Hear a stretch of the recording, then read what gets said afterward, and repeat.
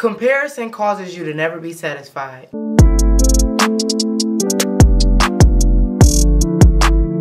Good morning, everyone. Welcome back to Conversations with Core. Today's conversation starter is all about comparing yourself to others. If you find that you are always comparing yourself or your situations to someone else or someone else's situations, chances are you'll never really be happy. What I mean by comparison is, essentially you are asking yourself, why is someone better than me? Why is someone more successful than me?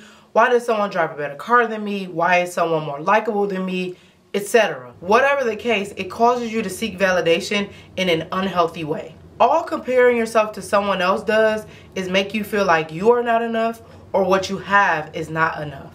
I want to tell you that this will not help you in no way, shape, or form. This will not make you more successful. This will not make you happier. This will not do anything beneficial for you. It is important to find healthier ways to look for inspiration or motivation through someone else versus comparing yourself to what they have going on. I look at it as concern yourself with just yourself, and then that way you can unlock doors to your potential and your opportunities. It is important to practice a sense of gratitude.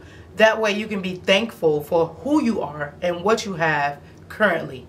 God is not going to give you more if you can't handle what you have right now, or if you don't appreciate what you have right now. It's all about what you are desiring to do.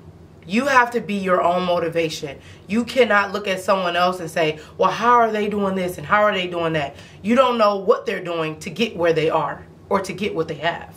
So just be mindful when you are comparing yourself to someone else. Remember not to obsess over what someone else has. And always be thankful for every inch you move forward, because that is a step in the right direction.